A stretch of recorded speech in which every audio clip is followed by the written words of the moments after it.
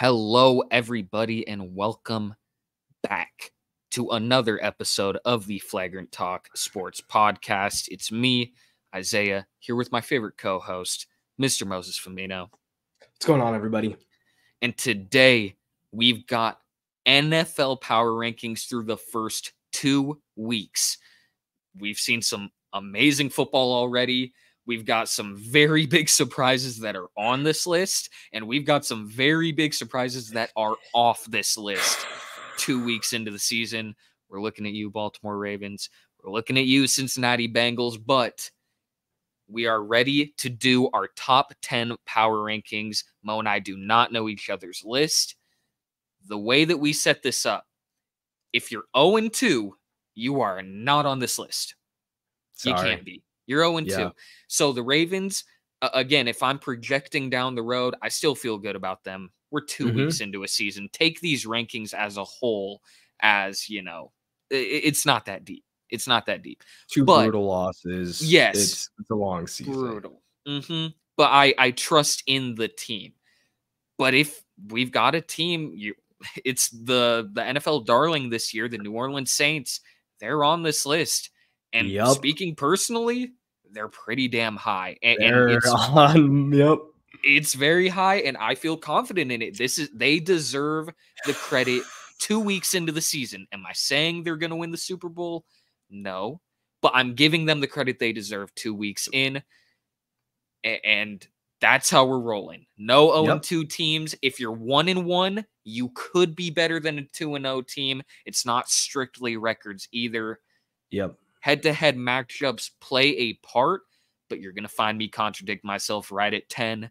So that's the criteria on this. We'll have a nice little tier maker so you can see it.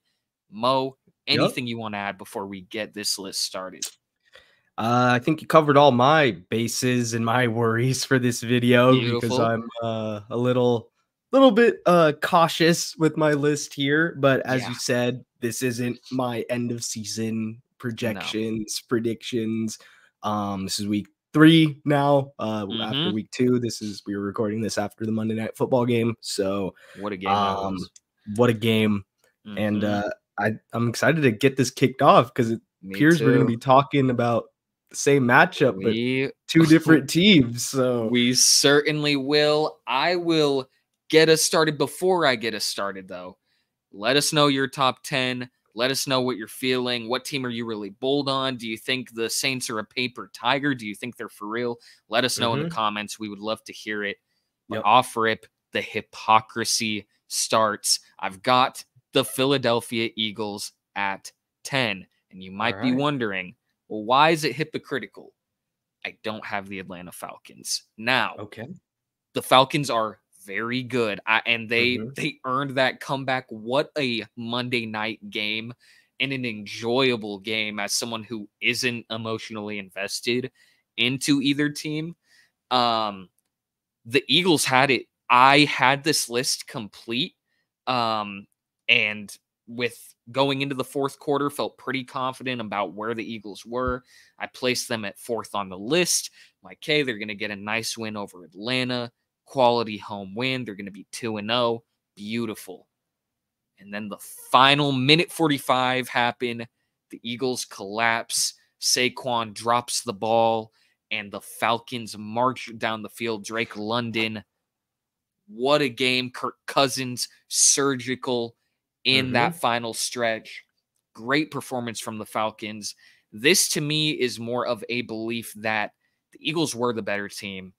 They should have won. You made the right play call. Saquon Barkley is open. You needed a yard. He would have easily gotten it and a couple more. And it didn't happen that way. No knees. You lose the game. So I've got the Eagles at 10. But if you've got the Falcons ahead of them because of the head-to-head, you will not hear an argument from me. Well, Zay, appreciate you teeing me off because I have the Falcons at 10. Love it. And yeah, you make a great case for the Eagles at 10. They're literally a play away from winning this game and us not even having this conversation about the Falcons because they would be 0-2. But An unbelievable last minute victory that they pulled off. And yeah, Kirk has said it. He's not been himself. You know, it was pretty much expected coming back from an injury of that significant at this age. But he got the job done, got him a win. Their defense, which was the big excitement in Atlanta because of a lot of new pieces, a lot of moving parts down there, has been solid. They've been really good first 2 games of the season. And I just on the opposite side of what you said, I had to put the Falcons above the Eagles because of the victory. But I am not mad at you having Philadelphia at 10 because I do believe they are the better team. So yeah, going back to the Eagles too, the first game of their season against Green Bay, I really do think you can chop it up to the field. Obviously, they walked out with the win, and that's helps them. The Packers aren't on my list, but that is a separator for me. But Hurts looked so much more comfortable running the football, getting out of the pocket, making a play. The statistics aren't necessarily there, but he looked more comfortable tonight than he did against Green Bay, which I think bodes well for the Eagles going through the rest of the season. So 100%. Those are our number 10s. Number 9, Mo, kick us off. What have you got? At 9, I have a team that I disrespected in our predictions video, and you agreed with me. I feel like most of the football world agreed about this team because they didn't have any weapons on the offensive side of the ball, or at least we thought. The Los Angeles Chargers, I have at 9 after starting the season off 2-0. People may say 1.5-0 because they played the Panthers, but it was a great victory. They held them to 3 points, which is impressive to do in a professional football game in any aspect. And they've kind of shocked the world. They've looked solid. Harbaugh's got the boys locked in. You love to see him and Herbert kind of joking around, kind of reminds me of some like high school coaches talking to their quarterback before the game. Just love the vibes in Los Angeles for the Chargers right now, and I gotta give them respect, put them on this list. I love it. I will talk about the Chargers very shortly, so I'll hold off on talking about them for now. The team I have at 9 is a team who lost this one, a close game, to another team we will see on this list in a little bit. I've got the San Francisco 49ers. Overall, this just boils down to, yes, they're 1-1. They lost a close one, and they lost it at home, which is another great win for the Vikings, who I will get to in a bit as well. I still trust this Niners team. They are banged up in Niners fashion, sadly. Obviously, C-Mac, Debo, it looks like, is going to miss time as well. So that really hurts. But overall, it's the Niners. There's not much for me to say. The statistics are still pretty much like it's the Niners. They're going to be okay. They're lower because I'm giving credit to the teams through these first 2 weeks who have done just a little bit better in my eyes. Or in the case of the Vikings, winning that head-to-head. Yeah, for sure. Yeah. I'll talk about the Vikings. Oh, you got them at 8? Right now, actually, yeah. Oh, wow. What a setup. I'm not going to be talking about the team above, which might be surprising to a couple people. Can't be mad. Can't be mad. Injuries, not a game they should have lost, but gotta give credit to the Vikings, man. Absolutely. Sam Darnold, your hot take is looking great. If you haven't checked out our hot takes video, go give that a peep. But Sam Darnold has been legit in this Vikings offense. Obviously Justin Jefferson's doing his thing, but this team, again, similar to the Chargers, I was not expecting to do a lot in a little bit of a tougher division, at least in the last few years. But gotta give the Vikings their flowers, putting them at 8. I have them a little further down the line, so I will touch on them in a minute. But at 8, because we're locked in, this is where I've got the Los Angeles Chargers. A surprise team to me. My biggest concern about this team was the two things in football that are very big: getting explosive plays and preventing explosive plays. And I was concerned going into this season. To the Chargers' credit, and I think what is great, I think Harbaugh coming in, building that culture, immediately too with the draft pick of Joe all over someone like Malik Neighbors, which was heavily criticized at the time. Joe Alt week 1 was going one-on-one with Max Crosby and holding his own. One of the best players in the NFL holding his own. And that confidence and that selection, the Chargers have an identity. And that cannot be understated. It is so important to have a team, to have a formula, to say, hey, our game plan isn't going to be sexy. If you've got Herbert in fantasy, yeah, it's going to suck for you. But what we're going to go out there and do is win football games. We're going to pound the rock. We're not going to go for too many explosive plays, which kind of caps their ceiling to me. But out the gates, you got Harbaugh, a great team. They're going to run the damn football, and I respect it. And like you said, they did just play the Panthers, who should be relegated below. So in between, some kind of purgatory between college football and the NFL. Maybe we could send them to Canada. They could play in the Canadian Football League. But all jokes aside, the Chargers have pleasantly impressed me. I love the identity, and Harbaugh's got the team shaken, and the other Harbaugh is 0-2, and I would not have expected that to be the case going into the year. Would have predicted it to be the other way around, but that's why we love the game. So that's why you got to watch the games. They're not played on paper, and you know, that's what makes what we're doing so fun. So what have you got at 7? 7, I have a team who there was a lot of excitement being built in the offseason, and they have shown up the first 2 weeks. They are a couple plays away from being 2-0, actually, but with their big win this week, got the Arizona Cardinals at 7. Just absolutely picking apart the Rams, and a solid Rams defense at that. Obviously a little bit different with the absence of Aaron Donald and some other guys, but still a Sean McVay coached Rams D that is normally solid, not known for giving up 41 points on the regular. But they were just carving Kyler Murray. Kyler was sorry. I just had a moment just thinking about the play.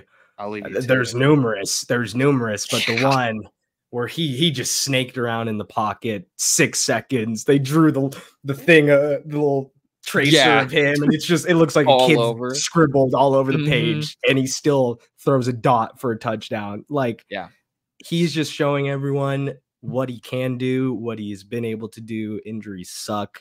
But he's back in full swing with Marvin Harrison and company, who got going this week after a really rough week 1. And like I said, they were up in that Buffalo Bills game week 1 and kind of collapsed. So could be a 2-0 team that could have been higher on our list, but I'm slotting the Cardinals at 7. The Cardinals are not on my list, right outside of it, but what a performance in week 2. And like you said, there's a world where they're 2-0 and they're easily in that top 5 for both of us. We talked about it in the NFC West video. We've talked about it multiple times with Kyler Murray, that I could not wait going into this season for him to remind everyone who the hell he is. Because the way people talked about Kyler, and, you know, continue to a degree, is disrespectful. This is a great quarterback. I'm not saying he's top 5, but he's at minimum got to be in that top 10 discussion, able to generate so many plays. And we saw what him and Marv could do together in that offense. wow. James Conner, talk about underrated too. Conner continues to be a solid back, give good production. He was running the ball really well all over the Rams. So I love this shout out to the Yep. Cardinals. I have a team that was very, very, very close to being 2-0 as well, but suffered a defeat. I've got the Detroit Lions. Again, one of those teams, very quality, just solid across the board, and they were so close to beating the Buccaneers, Yeah. but Tampa went into Detroit, took care of business. Mm-hmm. That's a very quality win, a Yeah. potential playoff game again this year. We saw it last year, but two very solid Wow. teams. I just realized that they started the Lions off with back-to-back playoff matchups. Said run it back. Yep. Run it back. You got to play them again. They were very close. I love this Detroit team. I think they are still the favorite to win the NFC North and potentially to be the 1 seed in the NFC. I have them second still. But great team. Not much to add. They're 1-1. So, and funny enough, the two teams we got at 7, we'll see them face off in week 3. So beautiful. The chemistry is on all-time high right now, and it's going to continue because I have Detroit at 6. Oh my goodness, beautiful. Like you said, tough loss to the Bucks, but very close to being another 2-0 team. Unbelievable overtime week 1 matchup, prime time against the Rams. This Lions team is legit. We've seen the growth of them over the last few seasons, and it is just right on par with where they need to be at. A couple injury concerns, but obviously a lot of teams are going through that right now, but a lot of people. So I got the Lions at 6. Love it. I have got a team you talked about a little while ago. I've got the Minnesota Vikings at 6. Like you said, the Sam Darnold take is looking pretty good. You can go see the Hot Takes video if you want more elaboration on that on our channel. But he's looked good. He's come out there, and we talked about it. It's a make or break year for Sam Darnold. You've got the weapons. You've got the best receiver in football. You've got a playoff caliber roster. So you were given the keys. Yeah, the situation was tough. You were not expecting to be the starter, but here you are. The Vikings are 2-0, a great win over the San Francisco 49ers. The week 1 win didn't really move me because the Giants, not good, but you handled them, and that's great. And then you go and you beat the Niners, who are banged up, but what a quality win that is. It's cool to be given credit to the Minnesota Vikings 2 weeks into the year and say, hey, this is a 2-0 team, and you can't sleep on them. They're playing some good football right now. We both had them at the bottom of the North, I believe. So, and that was, we said in the video, no disrespect to the Vikings. We love what the Bears are doing. We love what the Lions are doing. We love blanking on the. I don't know why I'm blanking on this last team in the. But anyway, that one team. But anyway, gotta love what you're seeing from Minnesota. Seriously, man. Yeah. So happy to have him here, but we're in the top 5, Mo. Top 5. Get us going. You could have told me, Moses, week 2, going into week 3, your power rankings, you're gonna have 2 teams from the NFC South in your top 5. And I would have called you probably a lot of things. Crazy would have been what I was leaning towards. But I have the Tampa Bay Buccaneers at 5. Beautiful. Just put Detroit at 6. Had to slide the Buccaneers above that based on the victory. Obviously, week 1, it's Commanders, Jaden Daniels' first NFL game. But them, looking at the Buccaneers offensively, elite. against the Lions, an amazing defense, hostile environment on the road, elite offensively. Baker has been unbelievable. And their defense too, still getting it done, still those dying remnants of that Super Bowl team that they just still have this mojo about them that they're gonna win the South, and they're making a case for it. It's been a crazy start to the South NFC South's season. So I got the Bucks at 5. This is why we're locked in. I've got the Tampa Bay Buccaneers at 5 as well. Everything you've said, I agree with. This was one of those teams we talked about when we did our playoff video. Another shameless plug. You can check that out. It's doing really well given our current power rankings, and you can see the differences there. But I think this Tampa team, we talked about it. I didn't have them in, and I said it's going to be really embarrassing when the Buccaneers make the playoffs. And we know they should be in here, but we try and get cute and say they're not. And the Buccaneers smacked us both in the face, said, hey, we're 2-0. Baker Mayfield, 5 touchdowns, 1 interception. He's technically 3rd in passing yards per attempt. Number 1 is kicker Jack Fox, though, on that beautiful play with the Chargers. Derek Carr at 2 and Baker Mayfield at 3 with 9.7. So out of the QBs, he is 2. It's been a great start to the year. I love this Buccaneers team, and I think, like you said, we'll talk about the Saints. The Buccaneers are right in the mix for that NFC South, and if you would have told me 2 teams were in the top 5 out of the South 2 weeks into the year as well, I would have called you a madman. There's no way, but here we are, and I feel good about both of them right now. Yeah, 100%. So I want you to start us for 4. Got you. Number 4, got a team that got it done on Sunday Night Football out of the AFC. Make that 2. Make that 2. Love to see it. We've got the Houston Texans at 4. They've shown right now, kind of like the Minnesota Vikings did 2 years ago, this Texans team is capable of winning close games, and they're going to be in plenty of close games if you're going to get to the promised land of winning a Super Bowl, especially in that AFC. So Stroud continuing to develop, not looking like there's going to be a sophomore slump, picking it up. The addition of Stephon Diggs has been a pleasant one. He was much more of a factor week 1, but just another weapon. The biggest one on that offensive side is Joe Mixon. Running like a man possessed out there. He is dominating, and I cannot wait to see him go up against the Cincinnati Bengals because, man, whatever his rushing yards are, I'm hammering the over. Because he's playing like a madman. He adds that new level.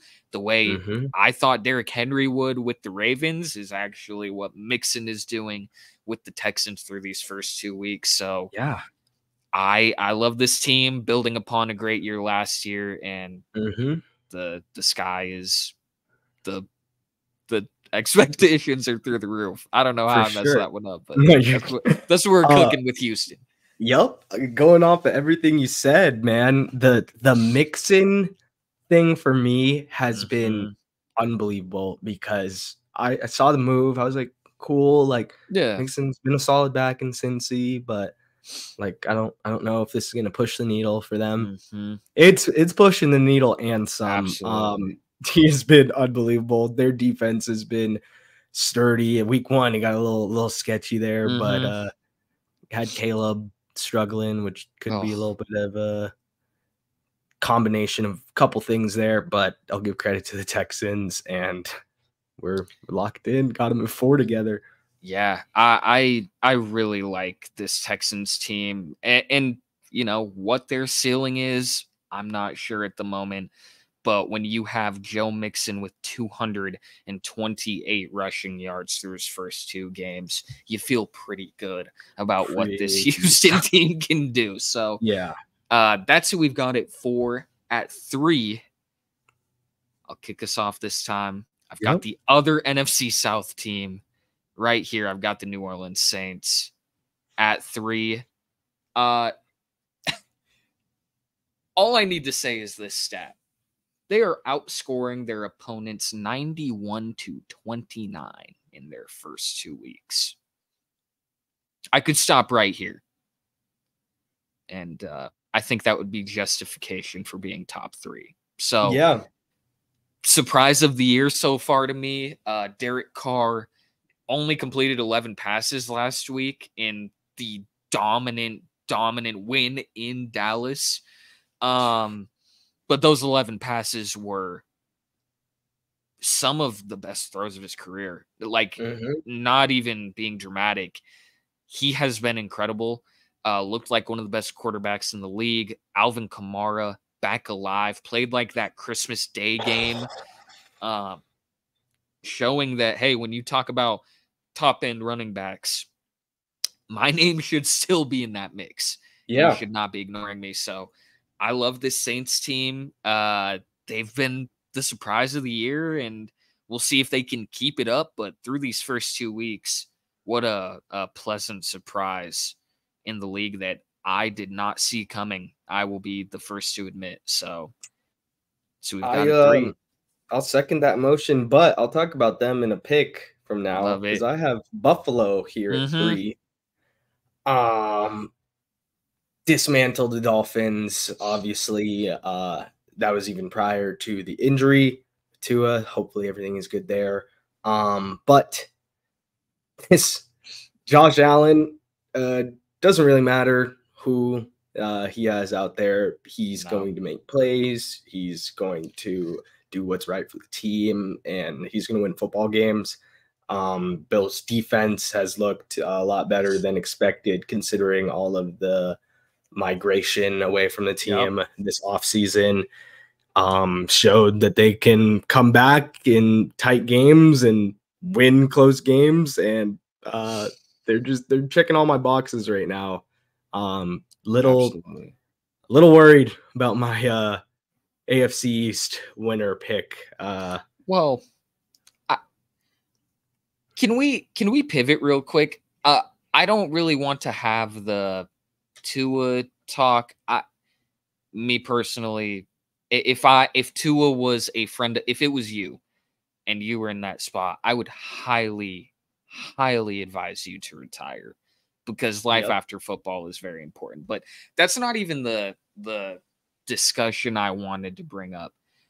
The Miami Dolphins, I think it was so ill-advised to not put the time in either developing or giving a solid contract to a backup quarterback. This is something we've known about Tua. The concussions are a big factor, but it's not like that's the only issue he's dealt with in his career. And it's so dumb because now you're going to roll out Skylar Thompson, and we've seen what that is. It's not good. Even if they had an Andy Dalton, I'm not saying they're a Super Bowl team with Dalton, because Tua is undisputed, like, the better quarterback. You're not going to pick up a guy on waivers who is better than Tua. But I just think it's so weird to not draft a guy in the 3rd round or the 4th rounder to sign a Tyrod Taylor, to sign a Sam Darnold, to not have a guy in case this happens. Because as things stand now with the Dolphins, I feel pretty good in chopping it up as a lost season. And I'm wishing Tua nothing but the best. I hope he is okay, and, down the road, everything is okay. But from the football standpoint, I think the Dolphins need to be held accountable a little bit for not investing in a backup. Yeah, it's a valid question that I haven't heard talked about, but yeah. And again, focus is on Tua. That should be the focus. But then you got to turn to the organization.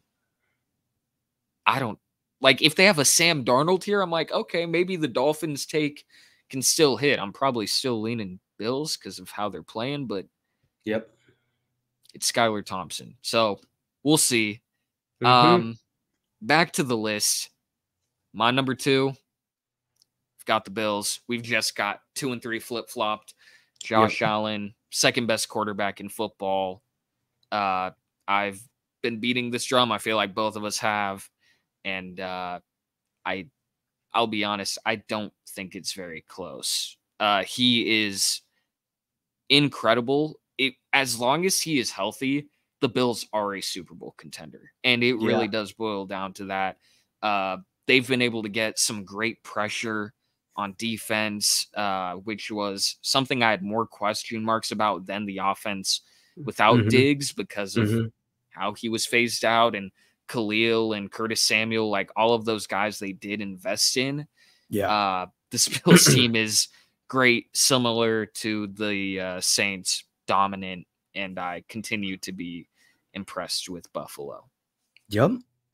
Love it. As for me and my Saints at 2, just your stat literally answers it for me. Obviously, week 1 was a different story, but week 2 was a legitimate contender in a lot of people's eyes. A team in Dallas who is normally pretty great regular season team got exposed in their home opener. It was like clockwork. Man, Kamara still got it. Their defense, Cam that's not Cam Jordan. Cam Jordan. Okay, I'm tripping, bro. Unless Jordan, you're thinking of someone else, and I'm messing you up. Still kicking. No, still kicking. Yeah, this Saints team, they're legit. 2 is pretty crazy, but I think after 2 40-point weeks, it's earned. You earn it. I mean, yeah. And will they come back down to earth? I think so. At some point. So like this cannot be a consistent thing unless we're in for a treat. But I mean, man. It's what makes this so cool. It's why I love power rankings. Is like, week 2 of the season, we'll look back and be like, wow, the Saints were legitimately top 3. And there is a sincere case for one. Yeah. Unironically. They have been that good. I almost did. Honestly, if it wasn't the Panthers week 1, if it was any other team, they might be 1. But fair. Totally fair. But they get a knock on their win because it's unfortunately Panthers, which sucks. But speaking of Andy Dalton, but which means at 1. I mean, all right. Thank you for tuning in. Seriously. It's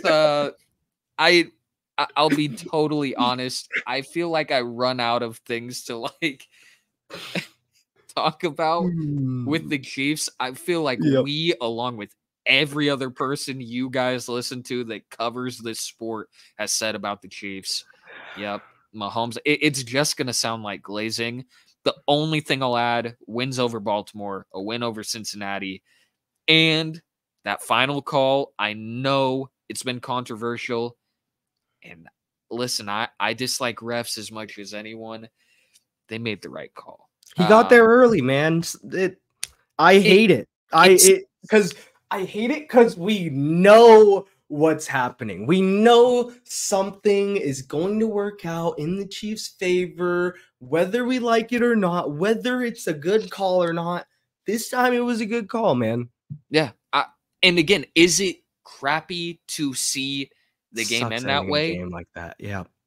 It sucks when a game it ends and the primary discussion is it was rigged, it was BS, the Bengals were robbed. It sucks when that is the talking point. But it's the right call. It's what however happened. In an alternate dimension, they're 0-2. Like in a real one, and with the Bengals, kind of touching on the Bengals and Ravens, since they're the two big teams not here. I guess the Cowboys, if you want to throw them in there. My Packers will be probably one here by next. I wanted to put them on the list because they're, but yeah, I didn't either. So, you know, I can't say anything, but you know, the Bengals are a team that starts off cold and then heats up. The Ravens are not. So I'm curious, if you start off the year 0-3, we're going to be on here. And if we do they power got the rankings Cowboys next week. Yeah. And if you start 0-3, that Raiders game was the win you needed. You had needed to win that game. You had to win that game. Yeah. And losing in the fashion they did. Cowboys, Bills, Bengals is what the Ravens have.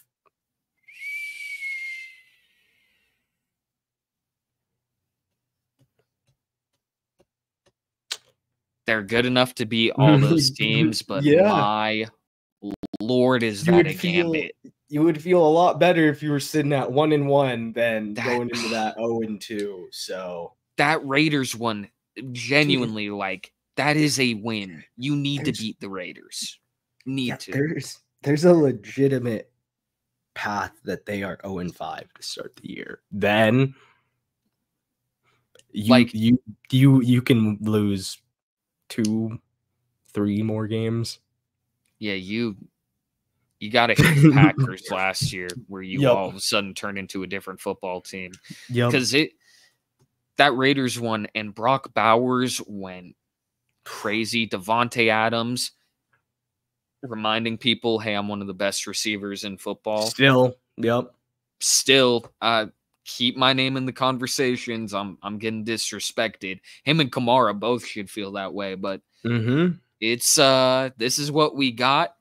It's in the makings for a crazy NFL season already. Malik Willis, I will publicly say, I am sorry, brother. I was very scared. And you came out and got the 1-1. 1-1. If we can be 2-3 by the time Jordan Love comes back, that's my whole thing. 2-3, then I'm happy. We're good. But anything over that is beautiful. So that's what we got for week 2. Let us know your teams. Is there any team both of us left out? Is there a team I left out or Mo left out? Let us know what you guys think. And before we sign off, Mo, song of the pod, what do you got? Some new Joey Badass featuring Chloe. Tell me. Nice little R&B type vibe. I just needed some nice chill Joey as the summer season is ending. It's getting a little more cooler out. I just needed something to vibe to, and this is what I got. Thank you, Joey, for dropping. Love it. Love it. I've got a unreleased song, but I'm on a glaze bender. Krispy Kreme. Krispy Kreme. They got me dunking the donuts in there. Not to be confused with Dunkin' Donuts, but that's what hey, man. You know, I've got Timeless by The Weeknd featuring Sia, Playboy Cardi. That's the song of the pod. Can't wait for this football season. We're going to have plenty of football content the rest of the year. So if you enjoy it, please leave a like, subscribe, check out some of our other videos. And we can't wait to cover this season. For sure. It's going to be exciting. We're already off to a exquisite start. So, and for basketball fans as well, if you stuck it out this far, we're doing top 10 player rankings for every position in the NBA, starting with Mo's boy, Shea, and the point guards in the NBA. So if you're looking for some hoops content as we get closer and closer to training camp in the NBA season, we've got that for you as well. With baseball playoffs on the horizon, what a beautiful time to be a sports fan. And it's pretty awesome. Can't wait to cover it all. Thank you for tuning in. Appreciate y'all. Hit it Love one time. y'all. Love y'all. Bada bing, bada boom. And we will see you in the next video. Later, everyone.